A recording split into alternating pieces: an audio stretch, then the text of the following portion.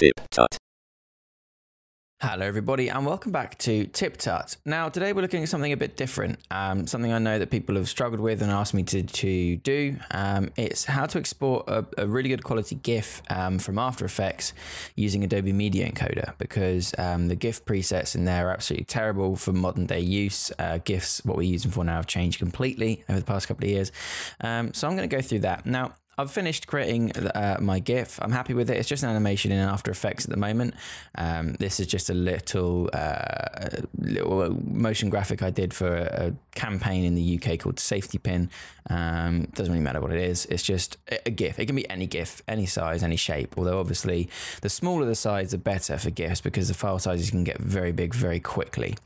Now, I've got my pre-composition, everything that I want. I've got all, it's ready to go.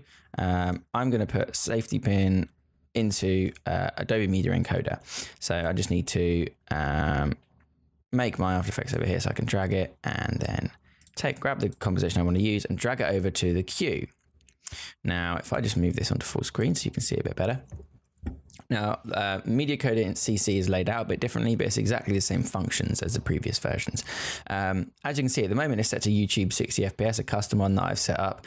We don't want that. We want it to be a GIF. So if you click inside here, the encoding options, which is currently at H.264, you want to change it to animated GIF. Now, as I said, the options in this are fairly old. Sorry, it's just opened on the other screen. And they don't actually fit what you currently want to use GIFs for. So if we pop over to the animated GIF, you can see for at the moment, for example, it's locked in at certain settings. Now, I've actually made a custom preset. I'm not sure if it has saved though. No, it hasn't. So we will start this again from scratch. Now, the original animation is actually in 60 FPS. You can't do that on a GIF, no matter how hard you try. So over on the video sections where it currently says match source, you actually want to change this. So if you uncheck them, you can start editing the sections that you want. You want to make sure basically that your width and height are the same size as whatever it is you're trying to export. The work area, you can choose the start and finish, and that's pretty much the basic settings, and that's universal. Everybody should understand that. What you actually want to do now is make sure that your frame rate is as close as to the original as possible. Now mine is 60, so I can safely half that and it'll still look all right. But as you can see, we don't have 30 here, and you choose to type it in. So the closest we can get is 25. Now, let me show you this field order. This is, you can ignore that, that's a separate issue. This is the most important thing because it affects interlacing quite a lot. Now, as you can see, if I choose upper first, you can see that wherever there's motion, you get these odd kind of split lines. Same thing if you check lower first, which is probably what yours is going to be set to, one of those two. You want to make sure it's on progressive. And what this does is it processes it from the top left to the bottom right in order. So each frame, it goes all the way down.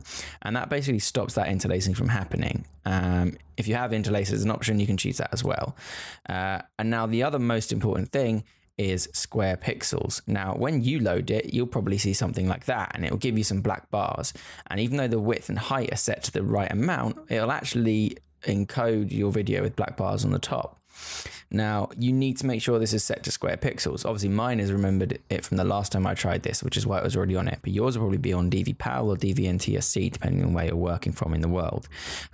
Square pixels is incredibly important because it allows you to have a perfect representation of whatever shape it is. So whatever shape your GIF you want to be, it'll only be able to go to that shape exactly if it's on square pixels, because it's entirely for digital output. There's none of this NTSC PAL. Sorry about that, I keep popping up. None of that actually matters in this scenario because it's for online exhibition. You want to make sure render at maximum depth is checked. That basically keeps the quality nice and high, and use maximum render quality. That's pretty much all there is to it. So make sure once you've done that custom, you save the preset, and we can just say custom GIF and hit OK. And basically that makes sure it's saved all for next time. So if we hit OK, we'll pop back into the window and you can see now it's on custom GIF. We're going to want to put it in the folder on my Google Drive, and we'll just hit encode. It should be fairly quick because it's quite a small file. There may be some issues because obviously I've changed the frame rate from 60 to 25. Obviously, if your original was in 25, that won't be a problem at all. Now, if we can just click on the output file and drag this over here, we can actually preview that in the web browser, and you can see it works absolutely fine. It is a bit blurry because it's only 250 pixels and it's actually blown up a bit, but in the situation, that'll look as best as you can get it, basically. So that's all there is to it. That's exporting a GIF using Adobe Media Encoder and After Effects. Of course, you can do that from Premiere. You can do that with any Adobe software with a timeline, basically. So it is up to you. You can see I made a slightly bigger one before. This is 500 pixels in size. It still runs just as fine, and in my opinion, looks a bit better because it's nice and big. But that's it. So thanks for watching, guys, and I will see you next time. Remember to subscribe for more tips, tricks, and tutorials. Thanks for watching.